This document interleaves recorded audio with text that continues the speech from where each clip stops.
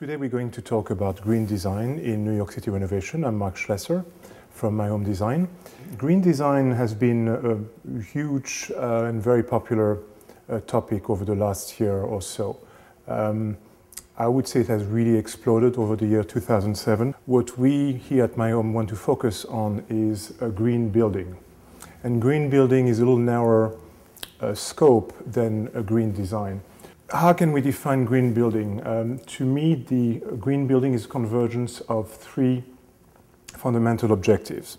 The first one being to conserve natural resources. The second one being increase energy efficiency. And the last being improving the quality of indoor air. Why do we see this explosion of green design, green building right now? I think there are several reasons. The convergence of different factors, socioeconomic factors. I think people overall are getting more conscious about environmental issues. Although in the United States, it hasn't really been that important compared to other areas of the world, like Europe. The second factor is the emergence of several sets of regulation. We will talk later about the LEED and the US Green Building Council regulations. And I would say there is a shift in attitude in the US public. We see a lot of things going on, from Al Gore Nobel Prize to all sorts of shows on TV that talk about, the environment and sustainability. One interesting factor is about, green design, energy efficiency, conservation of resources is that if you watch TV or read magazines, a lot of what is talked about is about cars. You see articles everywhere about, the new miles per gallon regulations, talk about hybrid vehicles, but in terms of environmental impact, cars are not really the first culprit, I would say. Building, construction has a much bigger impact on the environment than cars. And if you look at the figures, it's really staggering. Every year, 3 billion tons of raw materials are used in construction in the US. And these are substantial quantities. It's basically 40% of raw stone, sand or steel is used in construction, 25% of virgin wood, 75% of PVC and other plastics, and 20% of fresh water. And in terms of debris, more than 30% of the debris and waste generated in this country annually comes from construction. A few more facts about that. The residential and commercial buildings represent 37% of the energy consumption in this country and 70% of the electricity used in this country. Another thing is that the average house generates much more greenhouse gas emission than the average car. The last factor that a lot of people have been forgetting about green design is indoor quality, air quality. You have to think that we spend 90% of our life indoors. And that also makes us part of the environment. And there are lots of things that can be improved in that area. Green building can have a lot of financial benefits and also some other non-quantifiable benefits. But the fact is that at the beginning, when people started to get interested in green building and green design, the availability of products that you could use was quite limited. Many were sometimes of odd looking, or they could be more expensive. That's not the case anymore.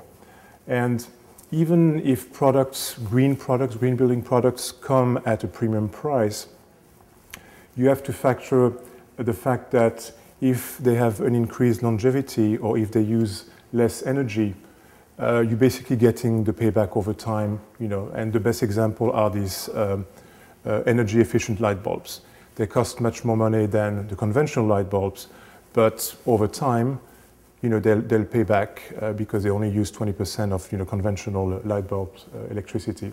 The last thing about green building that's really of increased importance is that right now the real estate market is going kind of down, and building a house or a building that using green building techniques really offers a lot of marketing edge in today's market. And the second thing is, if you build a house or a building and really focus on reducing the energy consumption, this will also be a very good marketing argument for potential buyers because of energy rising prices. There was an interesting study that was made in California by a consulting firm. They tried to look at the green building return on investment. And basically what the outcome of the study was that the potential benefits in dollar terms were 10 times the increased cost that had to be put up front when building the building.